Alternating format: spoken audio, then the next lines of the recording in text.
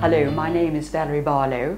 I'm a retired teacher and I have had the laser eye surgery on cataracts, monofocal lenses.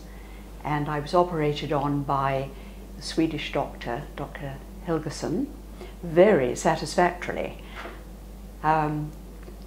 Everybody was extremely kind and concerned. I was treated really, really well, I thought, and the result has been an absolute revelation. I got to the stage where I couldn't drive, which worried my husband. I was even getting to the stage where I couldn't read street signs very well. I couldn't really read